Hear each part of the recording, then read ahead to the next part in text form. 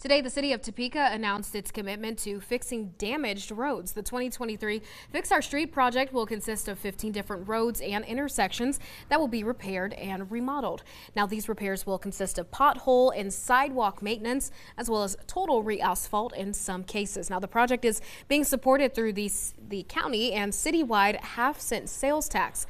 A spokesman from the City of Topeka says using these tax dollars will address an important pressing issue in the city.